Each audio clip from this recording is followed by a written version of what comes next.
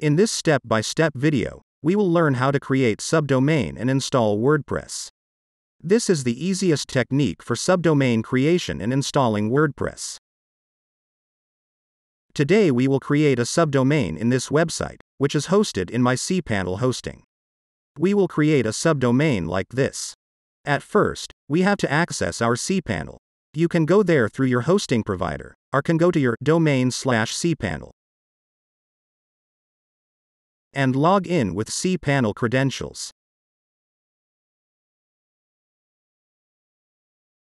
You will see a search box here. Search domains.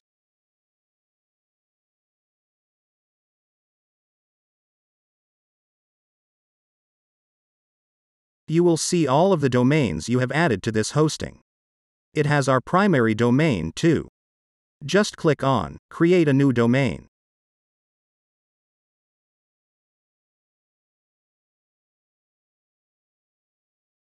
Write the subdomain URL here.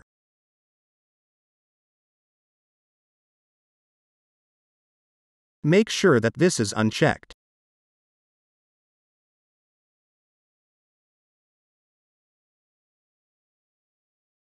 Subdomain creation is done. It is listed here.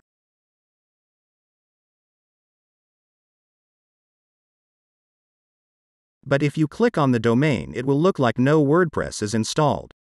To install WordPress, click on WordPress Manager by Softaculous. You can also get it from this search option. In WordPress Manager, click on Install. Enable Custom Install. Choose the subdomain where you want to install WordPress. Choose HTTPS. Now set a username and password. Remember these credentials for future login. Then scroll down and click on Install.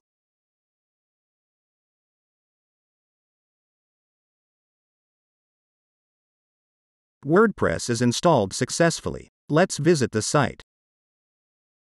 Looks fine. But one thing I must say, you see there is a not secure signal in my website. Most of the time you may not face this. Even if you face them within 2 or 3 minutes, it will be solved automatically. If you still face the issue, then you can read our detailed step-by-step guide to installing SSL in subdomains like this. The link is given in the description.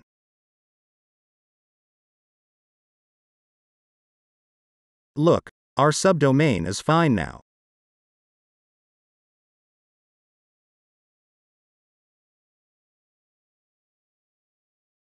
You can log in now with the credentials we already set.